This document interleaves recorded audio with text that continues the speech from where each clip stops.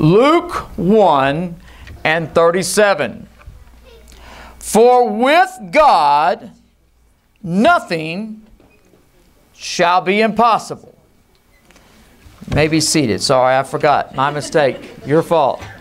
We can start all over again. Okay. For with God nothing shall be impossible. I have read the Bible a few times, and I find a place in the Bible that it said they limited the Holy One of Israel. And it was a failure to their life when they limited God. God is limitless. We serve an unlimited God. Imagine the first happening of God on the face of anything. There's nothing except God. How many of y'all know how big the universe is? I don't either. But that was how He started and He began. There is, as far as we can tell, absolutely no limit to the universe that we live in. Our God is an unlimited God. He is unlimited in your vocabulary's ability to describe Him. He is unlimited in your thought process to be able to think like Him. He is more unlimited than Bill Gates' money. Because guess what? Without God, Bill Gates don't exist. How many of y'all have a problem that's bigger than God? No one does. I don't care if your problem is financial, mental, spiritual, legal, children, marriage, dogs, cats. God is unlimited in His ability to help you. For with man, there are limits to what you can do. Michael Jordan can only jump so high. And he hits the ground. You can only run so fast. And that's as fast as you can go. But do you realize that whenever the unlimited nature of God is whenever you say a word and sound travels at whatever speed it travels, it hits God's ears before it leaves your lips. That's how unlimited God's hearing is. God's seeing is so unlimited. The Bible says He sees the sparrow when it falls. There is not one thing that you've ever done under the cloud of night or the light of day that God has not observed. He has unlimited seeing. Our God is unlimited in everything that He does. He is the God to make anything that's impossible possible. God is possible to do anything. For it was impossible that a man would be born of a virgin, yet our Lord and Savior was born of a virgin by the name of Mary, a long, long time ago. Amen? And guess what? It was impossible for a man to die on the cross and rise again on the third day. But I'm going to tell you what, my possible God did it. He's a limitless God. Try to limit Him with death and He'll overcome it. Try to limit Him with boundaries of physics and nature. And guess what? My God will overcome it. Because He is a limitless God.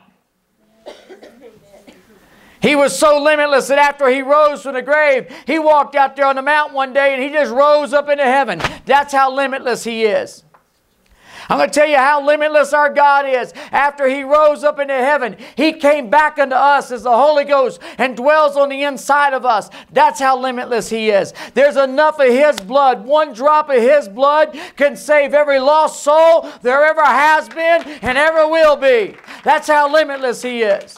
The stripes He took on His back is limitless enough to heal you of every sickness and disease and problem. It will free your mind. I'm telling you what, I got a limitless God that can deliver you from drugs and alcohol and tobacco and all kind of things. I got a limitless God that can heal your mind from oppression and depression. I got a limitless God that can help you overcome anything. My God is limitless. I like my God. I don't know about you, but He's so limitless, I don't need another one.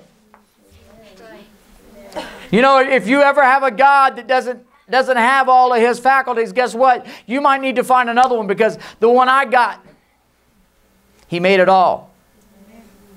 The God I got started it all.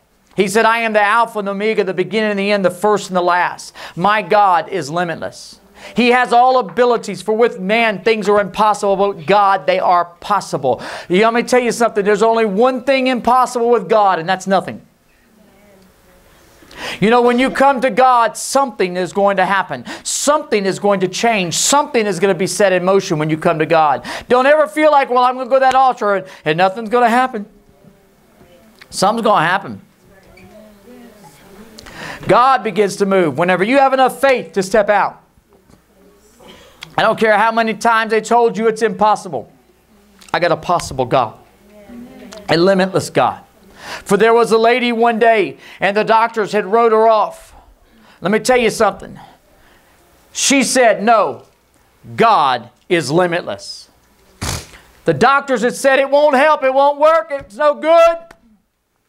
But she knew that God had no limits.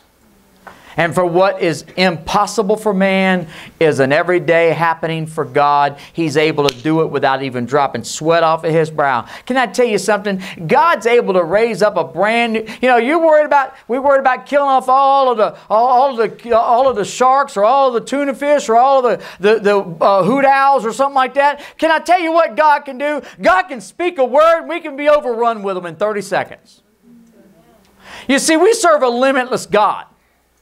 Do you realize that your finances, your situation on your job, we have a limitless God. Don't look at it and say, well, I work at McDonald's. I can only make $3.50 an hour. I got a limitless God that can turn it all around in the middle of nowhere. All of a sudden, wow, there it is. I got a limitless God when the doctor has wrote you off, like He did with that little lady. The Bible says she had an issue of blood. How many of y'all got issues with your blood? Think about it. The Bible didn't say she was oozing blood. Man, the things that people have made up about that poor little woman. The Bible didn't say she was unclean. It says she had an issue of blood. My uncle's got an issue of blood right now. It's called leukemia. Can I tell you something? That's an issue of blood. Doctors say there's no hope. I got a God that says He can do anything. Everything is possible with God. He's a limitless God. I don't care what's wrong with you. I don't care what your problem is. But that little woman with the issue of blood, she says, if I can get to Jesus, He's limitless. Where the doctors cannot. It's impossible with them. My God is limitless. We need to get enough guts up to step out on faith and say, if I can get to Jesus, everything's going to be all right, because there's nothing that He cannot do for me. Hallelujah. I've told you about it, brother, before, but old Brother Tony, he found the limits of the hospitals. Screws in his feet, wires in his feet, nothing else they could do. He walked into a church service on a Sunday night and met a God that's able to do the impossible, who did surgery on him, took the screws out of his foot, walked, and the VA hospital has got the x-rays to prove it, that God cleaned it up, gave him a new foot, gave him new bones where there was no bones. I'm telling you what, we serve a limitless God. But how about Brother Ricky? Brother Ricky had found the end. Since he was a child, he couldn't run, couldn't play, couldn't do anything, because he broke his feet and his legs and his arms and his hands. He broke in more bones than he could remember because he had a problem. Just to move, it hurt because his bones had shears on it and it would rip into his muscles. But on a Sunday night, this man hobbled down to a front altar and said, I believe in a limitless God.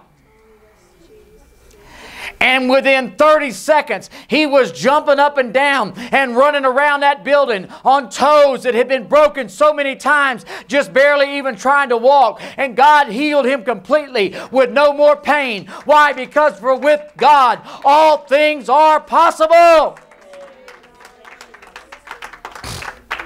I'm telling you what, I got a limitless God. I've got a limitless God that before this night is over with, it doesn't matter what's wrong with you. If you can but believe, God can change it no matter what. For they had tied up the lunatic on the land of Gadareans, and they had done all that they could to bind him. But guess what? He was so wild, man. He was so full of devils, and he couldn't contain himself. And they couldn't contain him. He would run naked through the graveyard and all this stuff. And guess what? When Jesus showed up, a limitless God. I don't care if your name is Legion because you got 1,000 devils. I got one God that can whoop every devil that ever was created. I got one God that can deliver every evil situation. I got one God that can set you free from every torment and every trial. I got one God that can walk you out of all of the prison cells of this world and walk you right into a peaceful mindset. I've got one God that can do it, and He's not limited by man's imagination. He is not limited by anything because He is an unlimited God. That's why in the Bible says, "Hear, O Israel, the Lord our God is one." Why? Because that one is all you need. One is enough. One Lord, one faith, one baptism, one God, Father of all, who is above all, through all, and in you all. I got one God that's able to do it. I may have 1,000 needs, but my one God's bigger than every need. You know, I got a God who walked up and moved on a prophet, and he went over to see this little lady, and everybody was hungry. And that little lady, "What are you doing?" "I'm going to make me one more little cake for me and my son, and when we eat it, we're going to lie down and starve to death and die." That prophet looked at her and says, "I'll tell you what, make me a cake first." "You don't understand, preacher. That's my last cake. Don't you know who Elijah, don't you know who I serve? I serve a limitless God." The Bible says when he did that, the oil never stopped. There was always there. Everything that she needed, it never stopped. They ate all they ate, and they got fat and happy and all that kind of good stuff. Why? Because God's a limitless God. He doesn't limit Himself to time. Because He started time, He'll finish time. He doesn't limit Himself to space, because if He needs some more room, He'll just make it. I'm talking about a limitless God that can change your world tonight. Do you have any faith in a limitless God? You see, there's something about it. A limitless God can have all of the ability to do it, but we got to believe. And our faith, though, makes all the difference. But I'm telling you what, if you can just open the door to a limitless God, there's no telling. You are the only one that will stop God. He can do anything for you right now in this hour. The Bible says, "Whatsoever you ask of me, I will do it." Whatsoever you ask in my name, I'll do it. Why did He say that? Because I'm limitless. The Bible says if you have faith the size of a grain of mustard seed, you could speak into this mountain and say, "Be thou removed and cast into the sea," and it would obey you. Do you have that much faith tonight? Is your problem smaller than mountains? I don't know about you, but some of my problems seem like they're pretty big, but it's only between my ears. Because when I look at my problem compared to my God, I don't have to live with my problem because God's big, but because God's so big, He can fix my problems. I'm telling you what, has God ever answered a prayer for you? Raise your hand if He has. Can I tell you what? The same limitless God that answered that small prayer for you is the same limitless God that's here tonight. And He said, "Whatsoever you ask in my name, I will do." I'm going to tell you what, I serve a limitless God that I done found out a long time ago. When I go to Him and ask Him to heal me, He heals me. He's a limitless in mercy. The Bible says His mercies are renewed daily. Do you know why He healed me? Not because I deserved it, but because He was merciful. Because He loved me. I'm going to tell you why He'll heal you tonight is because He loves you. Because He died for you. Because He had you on His mind from beyond the beginnings of time. He is so limitless, His ability to love you started before you were ever thought of. God is limitless. But I'm going to tell you what. I've got a God that's so limitless in His mercy that I am not afraid to ask this question of myself. For when I need healing, is God limited? Absolutely not. If God won't heal you, He's not worthy to be God. But my Bible says, "By His stripes ye are healed." Because I love you enough that if I could heal you, I'd heal you. I don't care what's wrong with you. And His love is greater than my love. For God so loved the world that He gave His only begotten Son, that whosoever believeth in Him should not perish but have everlasting life. I might give my kid to go mow your grass, but I ain't going to kill him for you. But that's how much God loves you. I'm going to tell you what, He loved you enough to take stripes for your healing. He loved you enough to come to this earth. I'm going to tell you what, His love is limitless. And by His love for you, He will perform a miracle for you. It's not hard for God. There is no limit to His miracles. Just because somebody on this side gets a miracle and somebody on that side gets a miracle doesn't mean somebody at the back end can't get a miracle. God doesn't run out. He's limitless. His love is limitless. He loves each and every one of you more than you could ever imagine. If you wanted all from God that He would offer you and give you, you can't contain it within your brain what all He has planned for you. You didn't get that. I said if you wanted all that God wants for you, you can't even fathom it in all of your imaginations. That's how limitless God is. Because if God does 100-fold blessing in your life, He wants to give you 1,000-fold blessing. And as soon as you receive that 1,000-fold blessing, He's got a 10,000-fold blessing right there behind it. And as soon as you get that 10,000-fold blessing, He's got 1,000,000 blessing for you. I'm going to tell you what, God wants to do more and more. He is a limitless God. You have never reached the end of what God can do for you. You can sit down on the computer and start surfing the internet, and at some point you're going to come to a place that says the end. Not with God. Read the book of Acts. Whenever you read the book of Acts, start in Acts chapter 1, when God rose from the grave, up into heaven, ascended up into heaven, the saints came back into Jerusalem, had a Holy Ghost outpouring. They began to do the work. Miracles, signs, wonders. People got the Holy Ghost. Great things happened. Sick people were healed. And guess what? There is no the end in Acts, because we're still performing the acts of the apostles. We are still the apostles on the face of the earth. We're still doing it. God's still doing it. He's still alive because He's limitless. You believe in a limitless God? I want to ask you a question. What can God do for you tonight to show you that He's limitless? If you were to write it down, put it on a piece of paper, what would you write? It's in the bag, by the way. What would you write down? God, I need you to do this. I got a deaf person in here tonight. Anybody got a deaf ear? You totally deaf in one of your ears or no? I'm serious. I'm okay. Anybody totally deaf in one ear or both ears? Okay, that's fine. The Lord didn't tell me it was for tonight, but I did something. I'm waiting for a deaf person to walk in here. God's got a cool miracle. God's going to do something cool. But I'm going to tell you what, it doesn't matter what's wrong with you. That limitless God. You've been carrying things around. You've been carrying situations around. Right now, God is able to do it. I'd like for you all to stand just for a second. We're going to have a word of prayer. God's fixing to show you how limitless He is. Let's pray. Father, in the name of Jesus, Lord, let your faith touch the hearts of each and every one. I'd like for you to pray with me along these lines. God, I believe that you're limitless. I believe that there is nothing in my life that you cannot fix, that you cannot heal. There is no problem that you cannot solve. There is no need that you cannot meet tonight, God. And I'm coming to believe and receive from you in Jesus' name. Hallelujah. Lord, we love you, Jesus. God, I ask you to honor the faith of each and every one tonight. In the name of Jesus, in the name of Jesus, you may be seated. Anybody need a miracle tonight? Need God to do something for you? Why don't you come on down? We're going to pray for you. God's ready to do it.